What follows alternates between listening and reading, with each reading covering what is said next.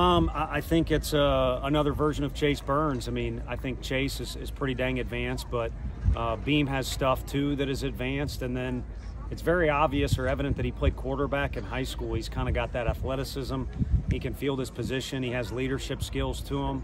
And to me, he's not a guy that's going to get nervous. He may come into a situation where he doesn't get the job done, but it's not going to be because the lights were a little too bright. So that's a pretty good combination for a freshman, and I'm glad we were able to do it. I think that's a first for Coach Anderson and I to ever have two freshmen start an opening weekend on the mound. How appealing is it to kind of use Camden in a role similar to y'all used Sean last year?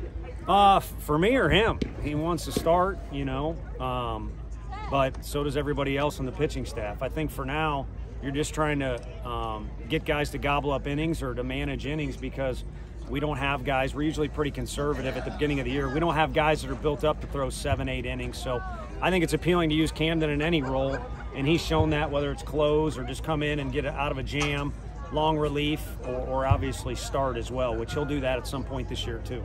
Did you know Seth had as much pop as he showed this weekend? Yeah, no, I think we did. He's got a twitchy body, I guess you'd call it if you're a scout. And he drove the ball out of the park in summer ball before he got to us, and then also in junior college baseball too. So he's a dynamic player.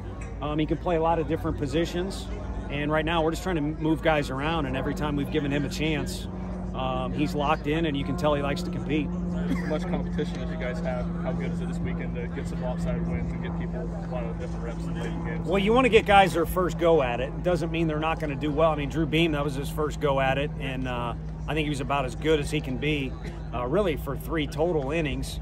But you'd like to give guys a crack at getting out there, getting comfortable, add some reps to their belt, and then that way when you go to them maybe in a situation that's in conference, they feel like not only are they prepared in practice, but they've been prepared in a game. So more than anything, these guys have been working hard, man, and it's tough as a coach to put up the lineup, have red shirt questions, and that's what I was alluding to on Friday night's interview is this is a hard week on the coaches coming into this first game. And then when the game starts, it's fun for us, but it's not as fun for the guys if they're not getting out there to play. But we had a really good environment in the dugout, and I was glad we were able to reward a lot of guys who were into the game and cheering for their teammates.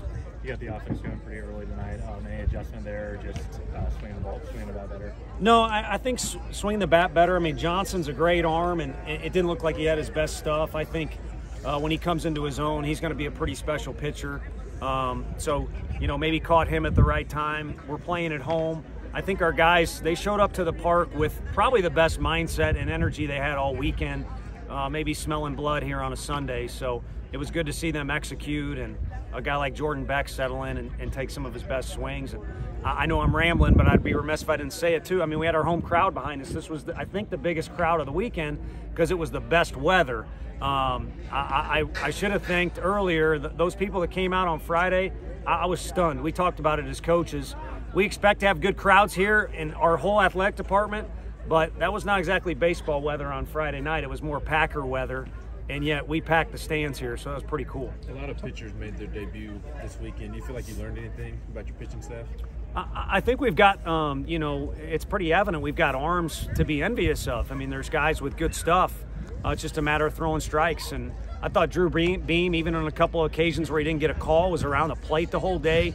Fitzy's got as repeatable of a delivery as anybody and has good stuff. So I see nothing but strikes for him.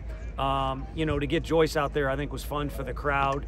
But as he develops, I truly feel like he's going to be kind of like Halvey and Tidwell. I mean, it's almost going to be like picking up a free agent in the middle of the year because as he gets experience, he's going to be fun to watch. Tony, obviously y'all can hit the long ball. I mean, you showed that last year.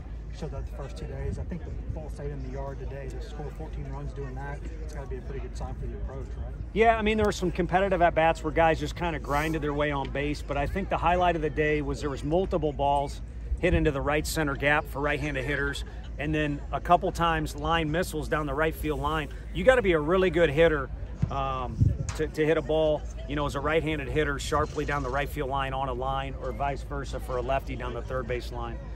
So call it backside or oppo hitting, whatever. That was kind of the highlight of the day instead of home runs. I'll take it any way we can get it. What do you like about Evan behind the plate, getting to finally see him in games and calling a game like that? Yeah, I mean, I'm sorry, but I like Dickey behind the plate. He's kind of our third catcher as of right now. Chuck is probably everybody's favorite in that locker room.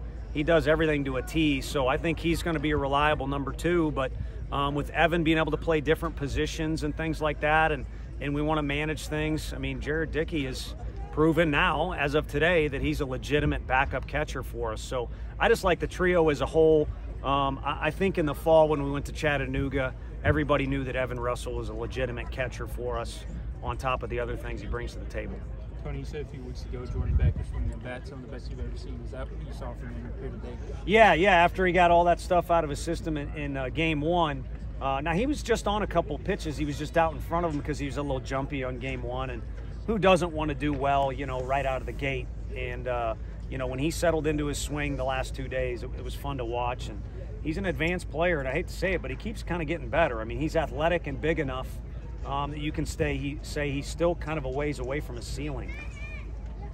Tony, how do you see the way the guys approach these couple midweek games? I know you got one in-state opponent who's going to come in and one who's basically an in-state opponent.